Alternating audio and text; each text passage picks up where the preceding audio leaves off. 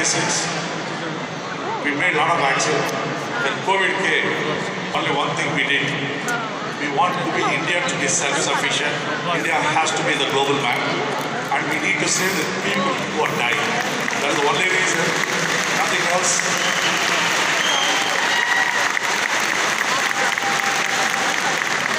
And we are the only company, we didn't take 1 rupee also from the government of India.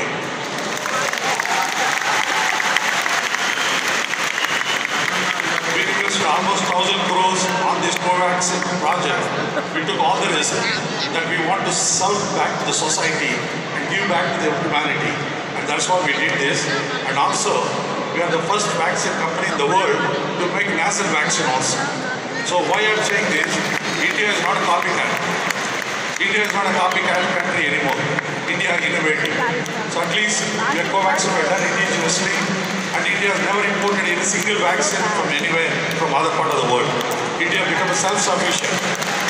And India innovated. And also it's important, Kakala Subbarao Award, because my first vaccine in 1999, when it was launched by Dr. Abdul Kalam, Kakala Subbarao was the chief guest. It's a significant to me in my life. I think I want to thank every one of you.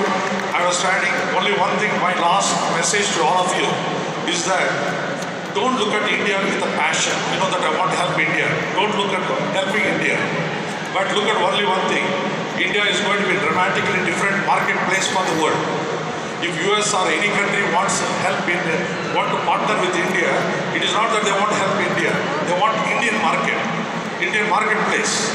And Indian marketplace is significant, going to be significant in 5 years. So don't leave India, don't lose the opportunity of Indian market. Thank you.